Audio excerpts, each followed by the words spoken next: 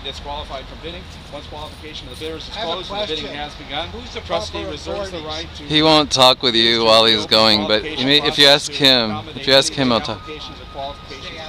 All right. Bids are irrevocable. Just trying to be helpful. Qualify as a bidder at a trustee sale. The procedure, unless already qualified by the trustee, must be in attendance and must provide the auctioneer with the following: bidder's name, address, telephone number, the maximum amount the bidder may contemplate bidding at the time of the sale.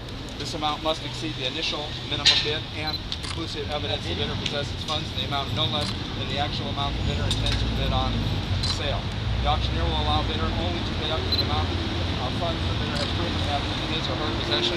In addition to cash, the trustee will accept cashier's check drawn on the State of National Bank, a check drawn by a state or federal. You get a good one on me? You want a better one? Savings Association, Savings Bank, specified in Section 5102 of the Financial Code, and authorized to do business in this state. The checks must be paid payable to the order of auction.com LLC or to the order of the bidder's name. All third parties tendering funds in the form of cash must comply with the IRS reporting requirements, publication 1544. For more information, see www.irs.gov.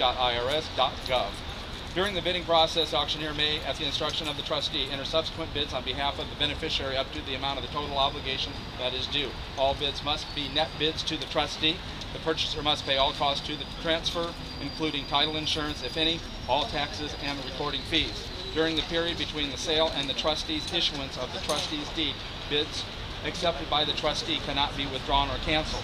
The announcement of the postponements followed by any cancellations will begin momentarily. Please note that all postponements are listed on the website at www.auction.com and also noted here.